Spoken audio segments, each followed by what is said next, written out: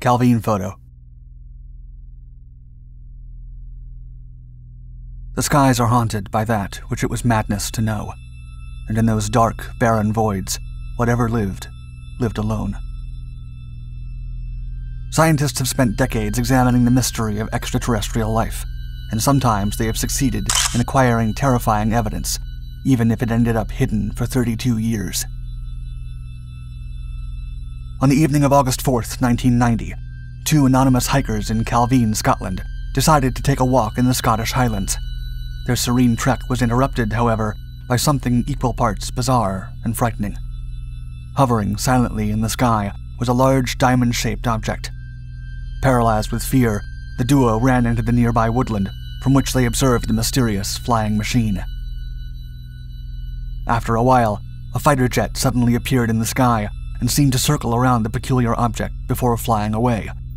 It was at this moment that one of the men captured the 6 photographs that would later go on to be dubbed the world's clearest UFO pictures. The photograph clearly shows a disquieting scene, a precise diamond-shaped object in the sky with a fighter jet in the background. Wanting to show the world, the hikers took the photos to the Scotland Daily Record newspaper for publication. Unsure of their authenticity, the paper's photo editor sent the negatives to the British Ministry of Defence, where they subsequently disappeared for 32 years until being uncovered by journalist David Clark. After his discovery, Clark had the photographs analyzed by a local university that confirmed the photos had not been tampered with or manipulated. What the two men captured in the deserted Scottish Highlands, in fact, did exist, and perhaps still does. Clark, despite his fascination with the Calvine photograph, did not believe it to be related to aliens. He theorized that the strange object was an aircraft built by humans, perhaps the Aurora, a highly classified reconnaissance aircraft that the USA was rumored to be building in the 1980s. Whether the mysterious diamond-shaped object was actually a UFO or just an ordinary aircraft will always remain a mystery. Tasmanian Tiger.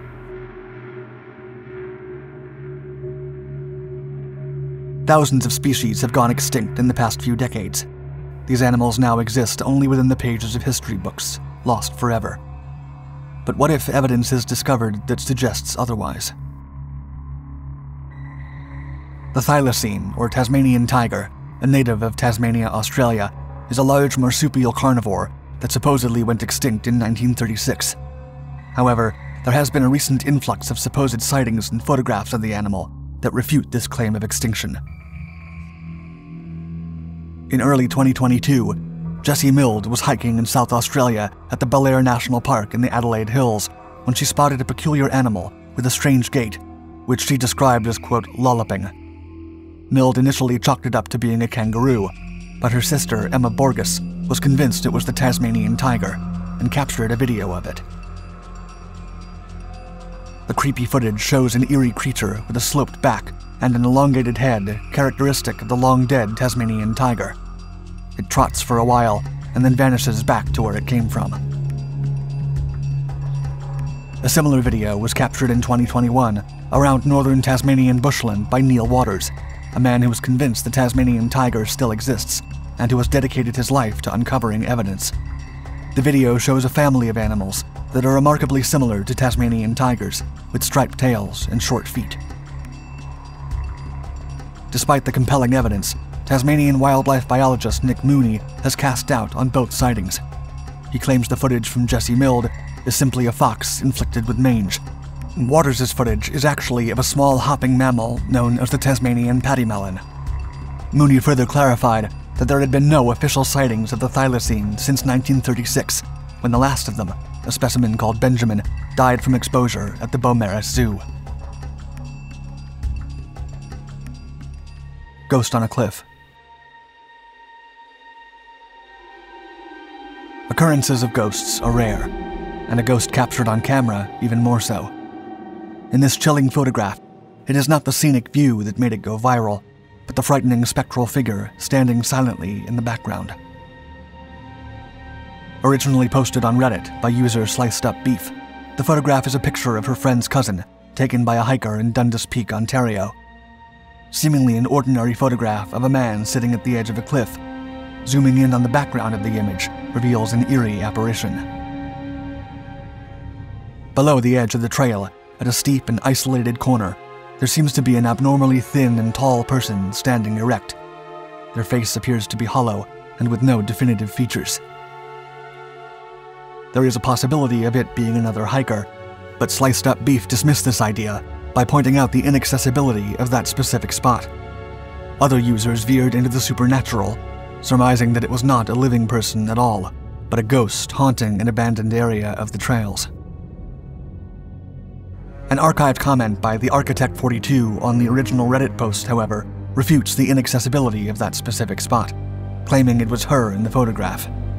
She explained further that she was supposedly wearing the same attire as that of the apparition. Despite the ambiguity of the comment, the photograph of this faceless creature peering out from behind the trees silently stands to be one of the creepiest photographs captured while hiking. Ilkley Moor Alien. There's little evidence to date of advanced extraterrestrial life, but that doesn't dismiss the existence of potentially supernatural beings, especially given the vastness of the universe. One such piece of evidence comes from a retired policeman named Philip Spencer.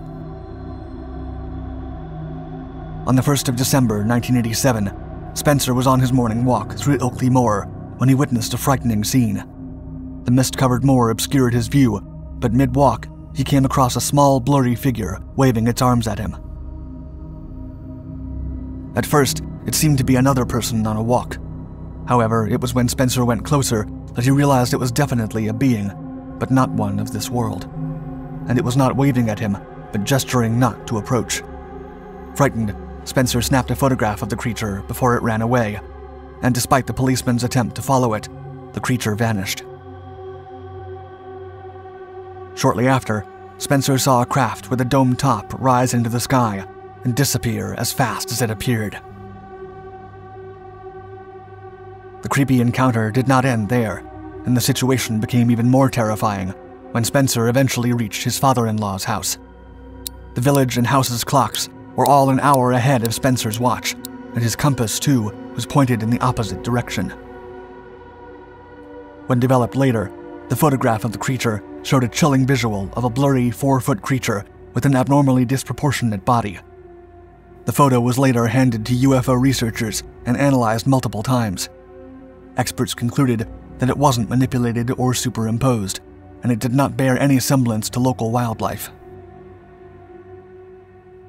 As the photograph was being analyzed, Spencer claimed to experience strange dreams. Per the suggestion of a UFO researcher, he attended a regressive hypnotherapy session led by Dr. Jim Singleton in 1988.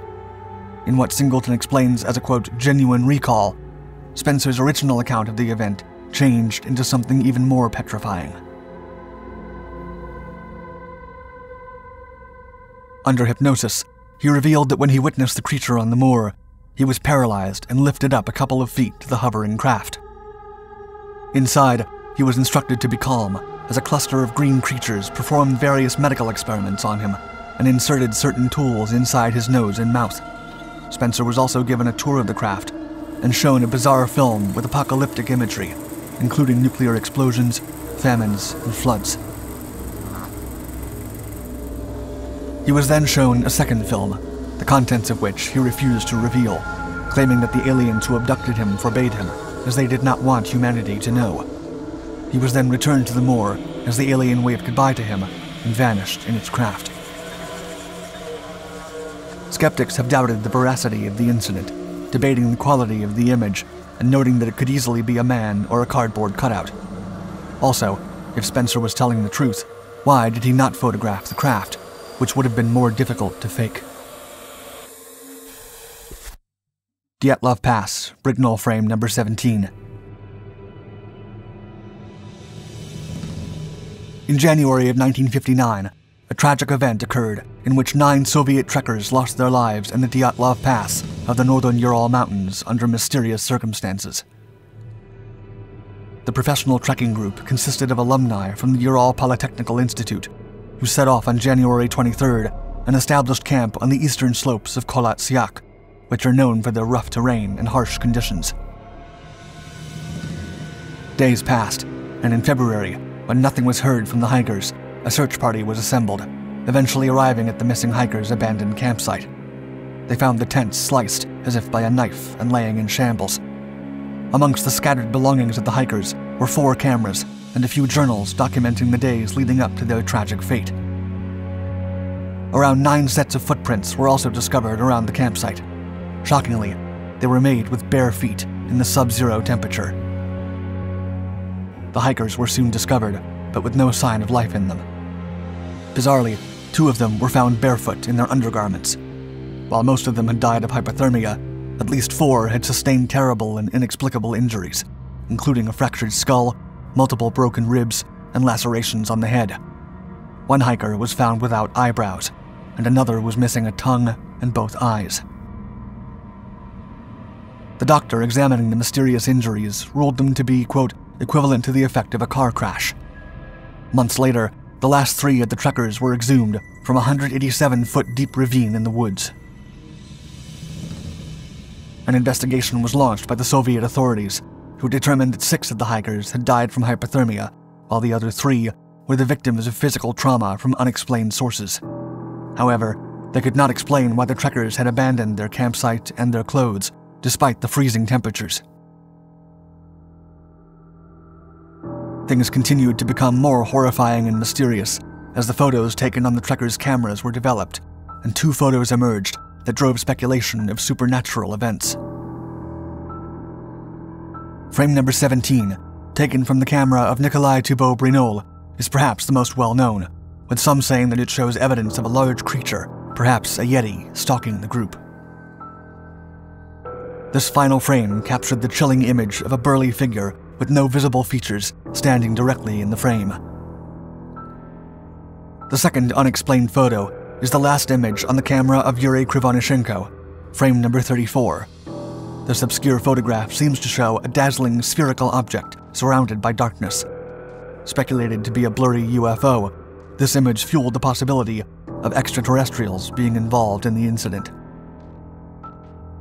Despite these images never being fully explained, officials in 2020 concluded that an avalanche of heavy snow slabs surprised the slumbering victims, overtaking some and pushing others to seek safety at a nearby ridge. Unable to see more than 50 feet ahead, the hikers froze to death as they tried to return to their tent.